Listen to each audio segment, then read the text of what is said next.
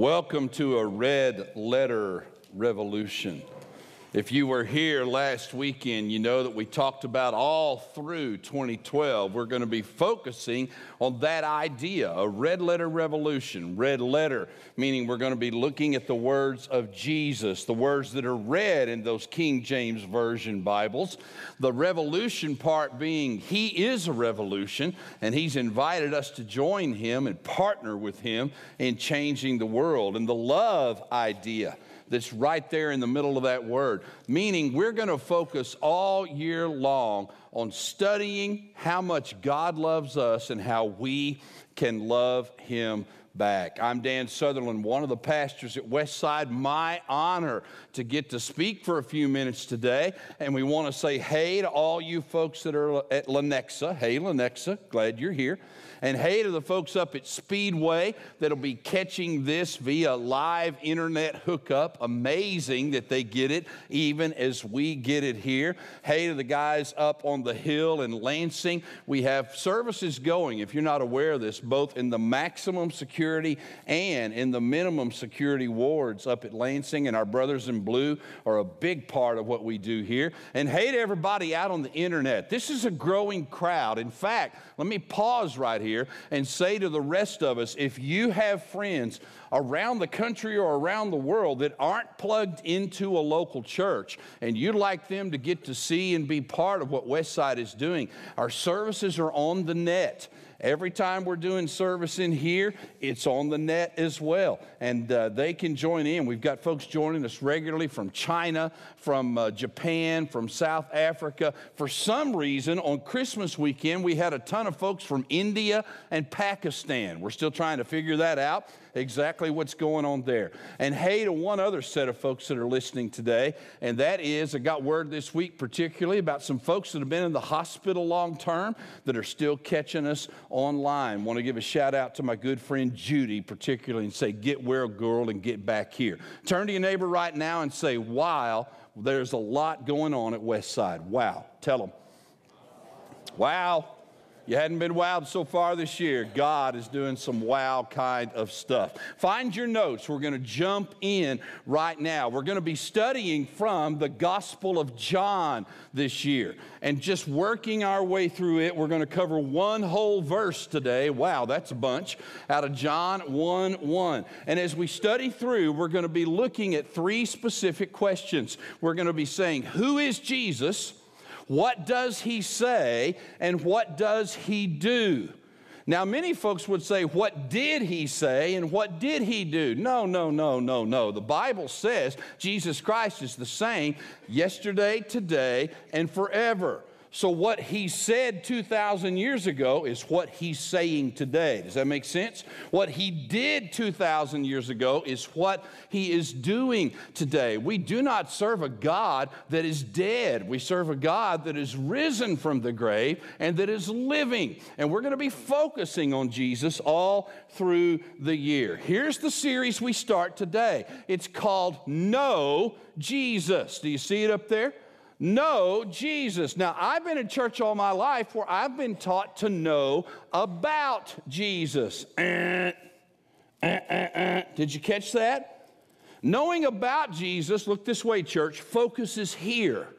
It gives me lots of head knowledge and lots of information and lots of data that I can know about Jesus. It's not about just knowing about Jesus, it's about knowing Him. And we're going to talk more about that as we going on today, but here's the big idea for the series, write it in. Knowing about Jesus is not the same as knowing Jesus. It's not the same. As a 17-year-old that had been in church all my life, I had a conversation one night with our youth pastor and said to her, you've got something I don't have. What do you have? And she had the audacity to look at me and say, I have Jesus. And I said, I've been in church all my life. I know about Jesus. And she looked at me and said, exactly. You know about Him. You do not know Him. She had the audacity to then tell me how I could know Him and say, I'm going to pray that you won't sleep tonight until you decide to commit your life to Christ and to know Him. I looked at her and said, lady, nothing keeps me awake at night. At 2 in the morning, having not slept a moment, I fell out of bed, got on my knees, and prayed the most irreligious sinner's prayer that's ever been prayed, with something like this: Jesus, I'm tired of not sleeping. Got to be honest with God. He knows. If there's something to this knowing about you thing that's more, if there's something to this knowing you thing that's more than knowing about you, I want it. I want to know you. I'm giving myself to you. I don't even know how this works. Amen. That's pretty irreligious. But I got up different the next day. I got up different the next day. And 3 years later, I married that youth pastor. That's a whole nother story. It's going to drive you nuts because I'm not going to tell it today. There's a difference in knowing about Jesus and knowing Jesus. I'm convinced a lot of people in the world know a lot about Jesus but don't know him. You ready for this? And most of them are in church. Most of them are in church. We're here all the time. We want to know him, not just know about him. That's what this series for the next 2 months is going to be about. Here is the stuff for today. Are you ready?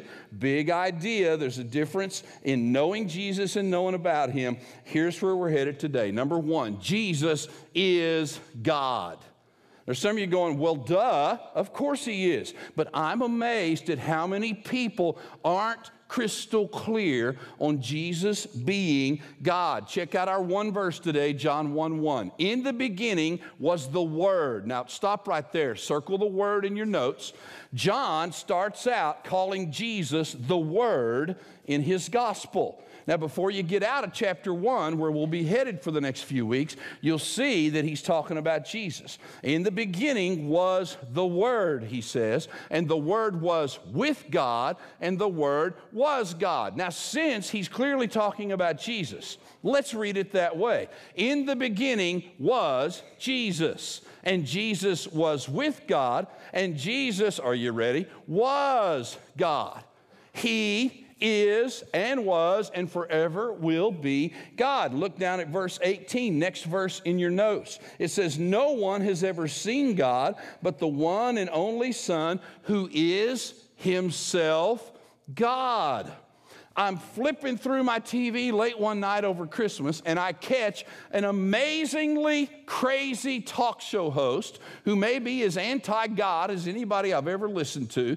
Won't use his initials, but his name is Bill Maher. And he says, the Bible never really claims that Jesus is God. What Bible is he reading? Are you kidding? I mean, tell me you don't believe that, I'll respect it, but tell me the Bible doesn't claim that Jesus is God only dozens of times, including right here, who is himself God. Check this out, guys. If we are saying Jesus is a good man, no, he's not. No, he's not. That's not enough. If we're saying he's a great teacher, no, it's much more than that. If we're saying Jesus was just a prophet, he's not. We've got to know this. The Bible repeatedly and clearly states that Jesus is God. Now, some of you are going, wow, Dan, this is 101 stuff. Yeah, we know. No. Knowing this is essential. Don't miss this, church. To everything we do and believe. To everything. Christology 101, Jesus 101 starts with the idea he is God. We got to know that. Now, to give you some further study this week, I listed some verses in your notes. Do you see them? One of the things we're going to encourage you to do all year long is study ahead and study further. So we thought, let's just put the references right there in your notes. These and dozens of other passages talk about Jesus being God. Let me just highlight a few of them for you. John 14:6. Jesus says, I am the way, the truth, and the life, and nobody comes to my Father except by me. Now that's pretty narrow, isn't it? Yeah, but when you're God, you get to set the rules. When you're God, you get to set them. And he said, you're not getting all the way to me except in and through Jesus. In John 20, he's called the Messiah. By the way, there's a a typo in here and a couple more. Let me give it to you. In Acts 10:36, he's called Lord of all. In Acts 20:21, not 31, change that in your notes. In Acts 20:21, we're told to turn and have faith in God and Jesus. Okay, hang on.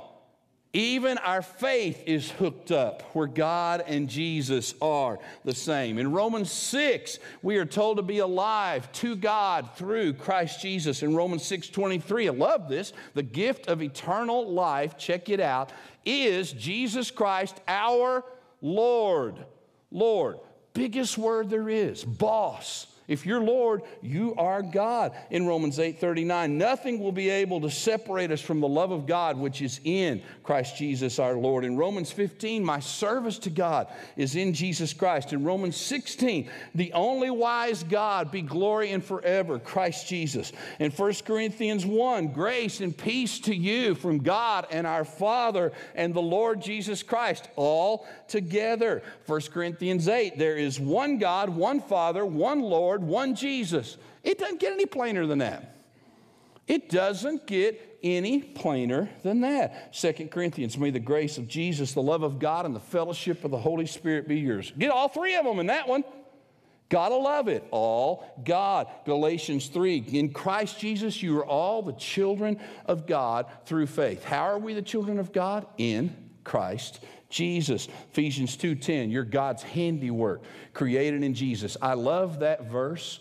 The verse literally, you're God's handiwork. The word is literally poema in the Greek, from which we get our word poem. Here's what it means. Are you ready? You're a piece of work. Now, some of y'all been wanting to tell somebody that for a while. Turn to your neighbor right now and say, I've been telling you, you're a piece of work. Go ahead and tell them. You're a piece of work. What kind of work? You're God's work. You're God's craftsmanship. You're God's piece of art. You're God's portrait. You're God's poem. You're God's short story, and He's still writing the story of your faith and your walk with Him. In Philippians 2, we will all acknowledge that Jesus is Lord. The Bible says there's going to be a day that every knee bows and every tongue confesses that Jesus is Lord. The Bible doesn't claim Jesus is God. Come on. I don't even have time for the next 20 of the references that are in your notes. It is there again and again and again. Dan, why are you worked up? Southerland, why is this such a big deal? Listen. Because if you settle for knowing about Jesus without knowing Him, you miss heaven by 18 inches. The distance from your head to your heart. You can know about Him all day long. James says the demons know about Him, but they don't know Him. To know Him means I want you in my life. I surrender me to you. Excuse me.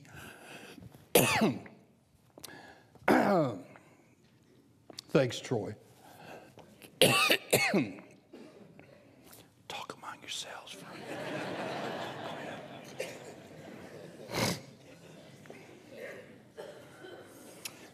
One of the things,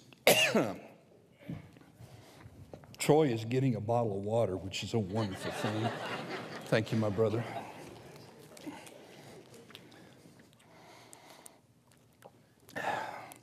One of the things that any of you that have been at Westside long know about me, and apologies, is when I cry, I cannot speak.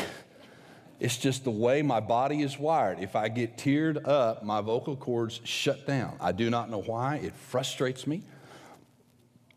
But this is that big of a deal. It scares me to death to think that any of us come here week in and week out and listen to the scripture and we say, yeah, that's good stuff. Yeah, Westside is my church. Yeah, Jesus is pretty cool. And never get it. And never, ever get it. It's about bowing the knee of your life to Jesus. It's about knowing Him and surrendering to Him and yielding to Him and following Him and loving Him.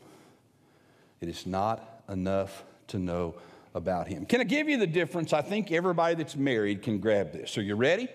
You knew about your wife before you got married.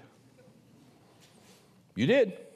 You knew about your husband before you got married. You thought you knew him. Did you?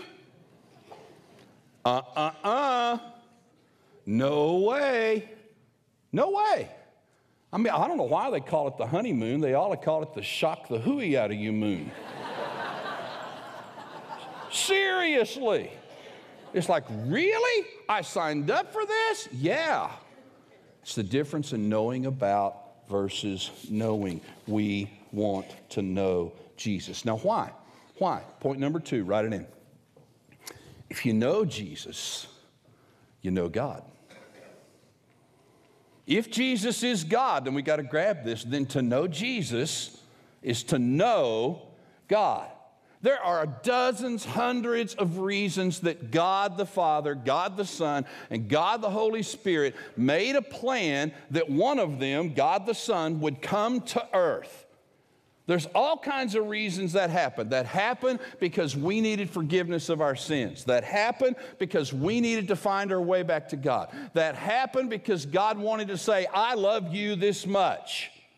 But one of the other reasons it happened, don't miss this, is so we could see what God was like. I told the story to my good friend Mike Grubbs, who's here this week. Mike's my life coach from Charlotte, lifesaver to me. He's sitting right down here in front at Lenexa. If you want to bug him later, he'll be around. In fact, you can coach him on how to coach me. Be a good thing. I was telling Mike about the time when our daughter Dana was 5 years old. And we lived in South Florida. And South Florida is just a place where there's lots of thunderstorms. They're almost always in the late afternoon. I mean, in the summertime especially, between 4 and 5 o'clock, it's going to rain. It's going to rain for 15 or 20 minutes. It's going to make you think the world is ending. And then the sun pops out and it goes away, and it's amazing. But this particular evening, it was doing that thunderstorm thing about 8:30. And Dana, who at 5 years old was a pro at finding a reason not to go to sleep, got any kids like that? Was crying out, Mama, Mama, Mama. And so finally Mary gets up and goes in there and says, Dana, what is it? And she says, Mama, I'm scared. The lightning is scaring me, Mama. So Dana's sitting there, Mary sits on her bed and says, honey, you know that God is always going to be with you. And my 5-year-old speaks up this quick and says, yeah, Mama, I know. But sometimes I need God with skin on. God with skin on. That's one of the big reasons Jesus came. God with skin on. God that we could see what the life would look like lived out. God that we could touch. God that would relate to us and we could relate to Him. God with skin on. That's literally what the incarnation's about. We're going to be talking about that in a few weeks later in John 1, that God incarnated. He got in a body. He got in flesh. He took skin on so that when we know Jesus, we know God. Why are we going to center all year on knowing and loving Jesus? How much He loves us and how we love Him back. Because that is the way that we know God. Check it out. Look at the verse. No one has ever seen God, but the one and only Son, who is Himself God, is in closest relationship with the Father, has made Him known. I left the reference out there. It's John 1:18 if you want to grab it. It's the whole John 1:18, not just the first part we read earlier. Write this in. Jesus came so that we can know God. He wants us to know Him. We've had this idea sometimes that God is unknowable, that He's a mystery, that we only get glimpses. He wants to be known. That's why Jesus says later, seek me and keep on seeking and you'll find me. Knock and keep on knocking, I'll answer the door. Ask and keep on asking and I will respond to your prayers. He's the God who wants to be known. And if you know Jesus, you know God. A couple of years ago, my son and I went on our annual lobster trip to South Florida. We free dive for lobsters the last Wednesday and Thursday in July in South Florida in the Keys every year. It's a blast. It's a little weird to be free diving in the same water with 10-foot Nerf sharks, but it's kind of cool. You pay attention, you're wide awake. He brought a new friend he had met the year before. The way this trip works is I go and pay for most of it, and Jared brings all his buddies. Is this a deal for him or what? So my 28-year-old brings all his football buddies and his work buddies, and Pete shows up this year. And the first day I meet him, Pete shakes my hand and says, I've heard a lot about you, and I've heard that Jared is a lot like you. Good to meet you. When the week ends, he comes up to me and says, oh, I know you because I know your son. And you guys are so alike, it is scary. My son was here this Christmas, and one of my buddies who hung out with him for a while said the opposite. Said, wow, Dan, we can tell this is your kid, just like father, just like son. Fruit don't fall far from the tree. Now, the reality is he's complimenting me and insulting my son. But we know God because we know Jesus, and they are one and the same. We know the Father's heart because we can know the Son. It is one heart. They are one and the same. Corinthians says there's one Lord, one faith, one God, one baptism. One is the idea here. Point number 3, write it in. If you don't know Jesus, then the best you can do is to know about God. I love hanging out in places that aren't necessarily populated just by Christ followers. One of my absolute fun things to do in life is to hang out with people that don't know Jesus yet. And I know today there's some here that are in that category. You're checking it out. You know, you're open. It's first of a new year. You're checking out the Jesus thing, the God thing, the church thing. Welcome. Glad you're here. I will oftentimes have those folks say, so tell me, Dan, you think all the Muslims have got it all wrong and they can't know anything about God? Tell me, Dan, you think the Jewish folks are just missing it? You know? Tell me, Dan, you think the folks that believe differently just don't have a clue? And I love this question. I love the setup. I say, oh, I think all religion has good in it, and all religion has some truth about God in it. And all of those paths can get you really close to God. But they're limited because they only let you know about Him. To know Him, to go the rest of the way, is only possible in Jesus Christ. That's what the Scripture teaches. I've shared this with you guys before. The house that we still own in Charlotte, 3.5 years later, because you can't sell a house in Charlotte and get out from under it, is the one where my kids live. And it's in a little development called St. John's Forest. Sounds much more regal than it is. You can get close to St. John's Forest a lot of ways. You can take Highway 74 and then Highway 16. You can go down Weddington Road. You can go down Old Monroe Road. You can get close because St. John's Forest is literally this one little development surrounded by a lot of forest and a lot of land. It's kind of a cool spot. Makes you feel like you're in the country even when you're not. We got a few of those places in Kansas City, don't we? Where it just feels like there's a lot of space around you. But if you want to go to my house, there's one road in to that development. It's called St. John's Place Road. You can get close. Oh, you can circle the whole development. You could take, glasses and spy on it. You could set up a telescope and look in. You could fly over it and take aerial pictures. But if you want to get to my house, you got to go down St. John's Road. Why? Because the guy who designed the development designed it that way. There's one road in, and that's it. Why is Jesus the only full way to God? Because He designed it that way. Bada bing, bada boom. If you think that makes Him narrow-minded, talk to Him. I'm just the messenger.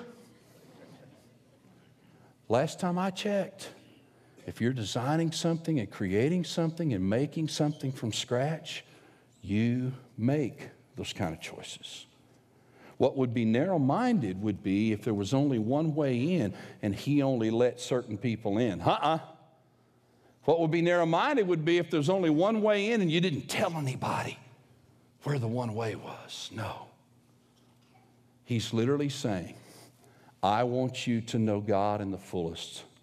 And that's why Jesus is God, and that's why he has come, and that's why he has died, and that's why he's been raised from the dead, and that's why it is essential. Don't just know about Jesus. Know him. Write this in your notes. Let me read this passage first. It's too good to pass up. Now this is eternal life, that they know you, the only true God, and Jesus Christ whom you've sent. And I love this passage out of Matthew. I don't often read from the Message because it's a paraphrase, not a translation. But there are moments where it just knocks it out of the park. One day, Jesus is telling a story about there are going to be people that die and come to heaven and say, Lord, let me into your heaven. And he's going to say, I didn't know you. And they're going to say, yeah, but look at all the good we did and all the things we accomplished and how much we knew about you and how much we did for you. And he's going to say, you never yielded to me. You never surrendered to me. I never knew you. Check that passage out in the Message. I can see it now at the final judgment, thousands strutting up to me and saying, Master, we preached for you. We bashed the demons. Our God-sponsored projects had everyone talking. And do you know what I'm going to say to them? You missed the boat. All you did was use me to make yourselves important. Do not miss that phrase. There's a lot done in the kingdom of God that is not about knowing Jesus. It's about using him and his name to make yourself feel important. You don't impress me one bit. You're out of here. Depart from me. I never knew you. There are many people, write this in your notes, who know a lot about God, but do not really know God at all. Don't settle for knowing about him. Know him. Last question, and then a response.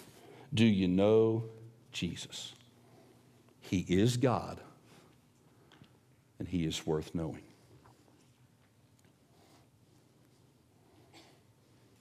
If you're sitting here right now at Lenexa, at Speedway, at Lansing, online, wherever you are, and you're wondering, wow, I got to settle this. I've got to decide, do I know him or do I just know about him? Great news for you today. You can know him.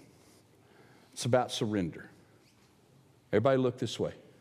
It's about deciding that you will take your life and do this with it. It's about saying, Jesus, I give all of me to what I know about you.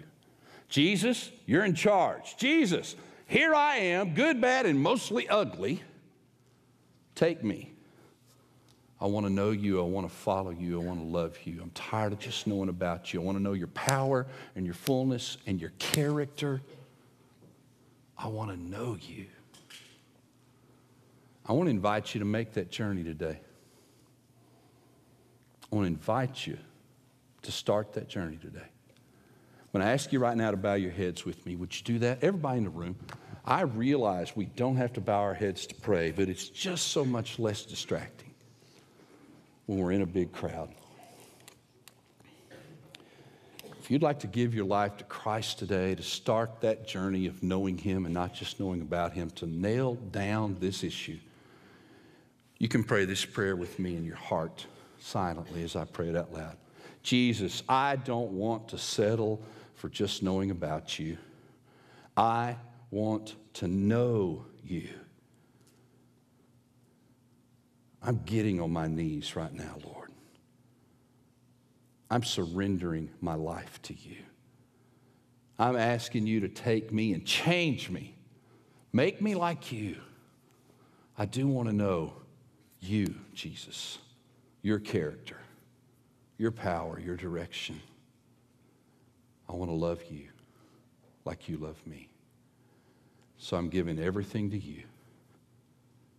And I'll follow, Lord. In Christ, I make this prayer.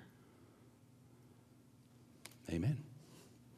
Now, if you prayed that prayer with me right now, I'm going to make a couple of guesses. One, you don't see any angels flying around the room. Two, there's no bells or buzzers going off. And three, real honestly, you may not feel any different than you felt before. When I gave my life to Christ, 17-year-old kid in high school, I didn't feel any different at all. But life changed in the days ahead. If you prayed that prayer with me, or if you'd like to talk with someone today about how you can understand that even better, either group, I want you to do one of two things. I want you to tell somebody, and there's two places you can do it. When we finish in a moment, some of our pastors are going to hang here in the front. They're harmless. Trust me, I know them well. Walk up and say to them, hey, I prayed that prayer with Dan. What are my next steps? Or walk up and say to them, hey, I got some more questions about this. Can we talk? They're here to talk with you, pray with you, encourage you. So there'll be some pastors here when we finish, 60 seconds from now. And there'll also be some folks over in our Next Steps area. There's a room that says Next Steps out here. There's a table outside it. And you just go by there, and they're just normal, everyday folks that have also given their lives to Christ. And they'd love to talk with you or pray with you. So two options, right here in the front, right over there. Either one goes and works. All year long, we're going to have a red letter revolution. We're going to talk and study and pray toward knowing and loving Jesus. It's going to be an amazing year. May the grace of Jesus, who is God, be on you all this week. God bless you, church.